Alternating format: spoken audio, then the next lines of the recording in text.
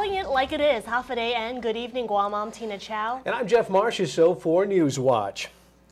Gov Guam's $100 million FY11 budgetary shortfall. At a time like this, it's hard to forget former Lieutenant Governor Kaleo Moylan, the high-profile public official who turned Adelup upside down when his conservative fiscal convictions proved irreconcilable with the Camacho administration.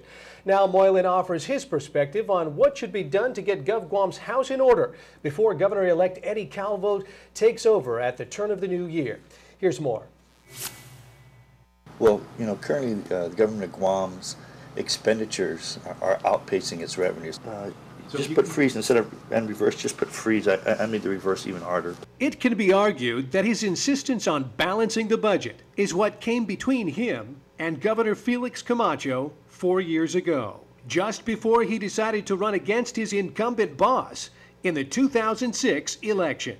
While he himself was still serving as Guam's lieutenant governor, Kaleo Moylan is well known on Guam as a reformist senator and second in command at Adelup, a longtime insurance man and numbers cruncher, and this past election season as a political analyst with a penchant for calling it like he sees it. Nowadays, Kaleo is seeing red. Debt, that is, red ink. Temptation tea. Overall debt is what, $2 billion? Well, liabilities. Okay. Kaleo says the legislature's $553 million budget is based on only $535 million in intended revenue collections, with actual collections trending at only $480 million. And in FY 2010, they collected about $435 million. So how do you go from $435 million in actual cash collections and try to tell the government you can now go ahead and spend $553 million? How do you make that huge increase in tax collections in one fiscal year?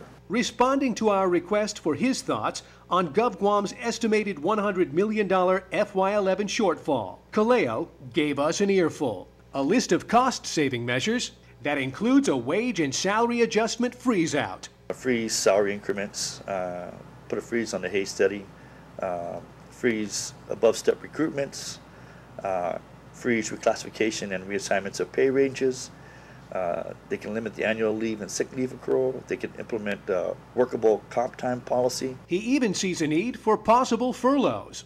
But do I see the government doing any of that? I don't really think that there's willpower to do that at the end of the day. Now, Moylan says he saved $106 million as Ways and Means Chairman in 2001 and $139 million as Lieutenant Governor in 2002 through cost-cutting measures as mentioned there in that story. Moylan says now Governor-elect Eddie Calvo's team must weigh their political strategy with the need for a strong fiscal policy, saying, "I'd bite the bullet now, revamp every program and make Gov Guam stronger, or the situation will only get worse. And even Gov Guam's capacity to borrow will downgrade in the eyes of the bond market." Moylan adds that he has no immediate plans to run for political office, but isn't ruling out a run in the future. You can see more of Kaleo's financial management recommendations for the government of Guam cash crunch online at guamnewswatch.com.